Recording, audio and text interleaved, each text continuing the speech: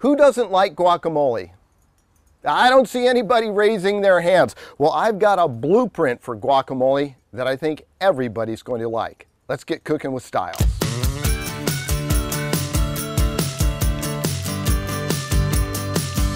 The ingredients are just basic. It comes right down to just some good avocado and some very simple ingredients. But one thing I realized is maybe not everybody knows how to slice an avocado.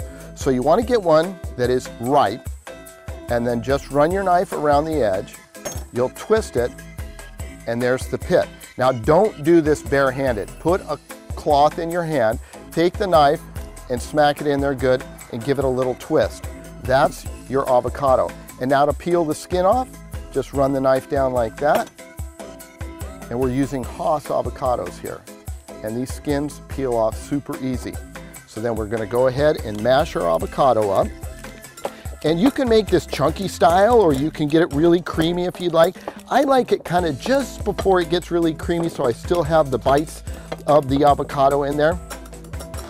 And I like to work with that. That is the way I like to have my avocado. Now, as I said, the ingredients are really simple. So we're gonna start off with a little bit of lime here. And if you don't have one of these little tools, this is great for margaritas or limes and or lemons. We're just gonna put in the juice of, in this case, we're gonna use 1 lime, because this lime has got a lot of juice in it. And we don't want this to get too runny, okay? And this is how simple it is. We've got our cilantro, about, say, 1/3 of a cup, finely chopped red onions. You can use white sweet. You can go with as much or as little jalapeno as you like. But remember, avocado is the star here, so we don't want to overpower it. A little bit of garlic, all right? And now we're gonna season this with some kosher salt. I'm putting in about a tablespoon. You can put a little bit less if you prefer to not have it that salty. And then some cracked pepper. This is about a 1/2 teaspoon. And we'll put that in there. And so it's really this simple. I mean, we've got everything almost all together here. And we're just gonna fold all the ingredients in like so. Now, some people like to change things up and add all kinds of different ingredients here, but everything I put in here is really kind of just accentuating the flavor of the avocado. And that's what I like. I like to taste the avocado, and I don't like to have the other ingredients overpower it. So now we're gonna serve this up, and of course, avocado guacamole is best served with chips, or maybe on a taco or something like that.